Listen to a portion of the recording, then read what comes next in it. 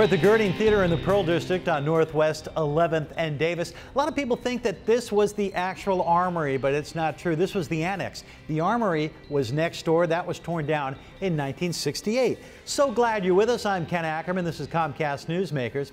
You know, Portland always shows up in publications as one of the most bike-friendly cities in the country. But here's something that's interesting. Only 10% of the people that ride actually feel comfortable on two wheels. We're going to find out why. Please welcome Alison Hill-Graves, Executive Director of the Community Cycling Center. Thanks for being with us. Thank you so much. Why do you think that is, that such a low amount or a few amount of people actually feel comfortable? I think it's because it's a relatively young thing for people to do. I mean, a lot of people have been riding bikes their whole lives, but when it comes to using bicycles for everyday transportation or everyday use, that's kind of a newish thing to do in this day and age. I think there's some statistic where in the 60s, 37% or something like that of kids walked or biked to school, and nowadays it's a much lower number. It's more like 9%. So things have really changed over the years as we become more kind of car friendly. It's been less friendly for bicycles and pedestrians, and so there are those early adopters almost. And there are a lot of people, about 60% in the city, according to the city of Portland, people who'd be interested in riding bicycles, but they have different concerns. What's holding them back? Well, I think there's a lot of different things. For some people, it's a simple challenge, and for others, it's much more complex. We did some investigation with some of our community partners to find out more about that, and we heard three basic themes: cost, safety, and riding. And the cost is the cost of purchasing a bicycle or repairing a bike. And I say that because a lot of the people that we work with at the Community Cycling Center are lower income or low income people, immigrant families, and so any additional cost is significant. But any day people, especially in this environment, this economic environment, cost of anything is going to be a challenge.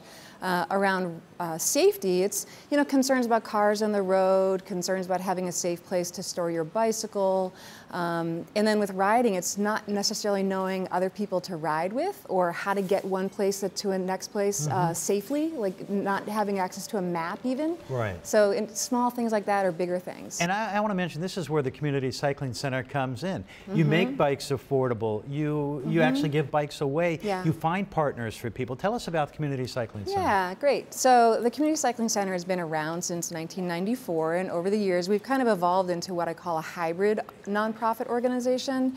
We operate a bike shop on Alberta Street, and it's a really great neighborhood bike shop. We sell used bicycles, and we fix bikes up, and we teach classes to maintain your bike. We have a great summer camp. And then with community partners, we do almost direct service. We help individuals who are on low incomes to earn a bicycle. We have after-school programs for kids. We help really young kids get their first bicycle.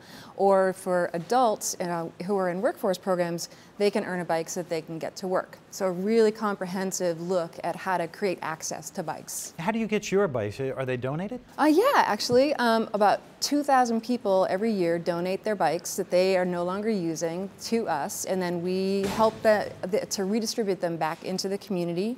For bikes that we're unable to recycle or refurbish, or to reuse, we'll recycle those, and we recycle about 20 tons of metal a year that way. The city of Portland, what would make this even better as a cycling city in your mind? Well, so the city and organizations like the Bicycle Transportation Alliance and other groups are really looking to make the streets safer, sharing the road with cars and bikes and people walking.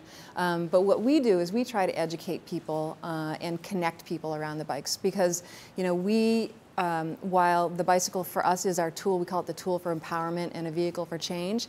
It's about the bicycle, but really for us, it's about building a healthy community so people have a choice for how to get around and a healthy way to get around and a way to connect with their family or friends in moving throughout the city to school or to work or to the grocery store, just to tool around the neighborhood if that's what they want to do. Alison, we have your website, communitycyclingcenter.org. People can get all the information there. That sounds great. Thanks for joining us. Thank you. Thank you as well for joining us on Comcast Newsmakers. I'm Ken Ackerman. Make it a great day.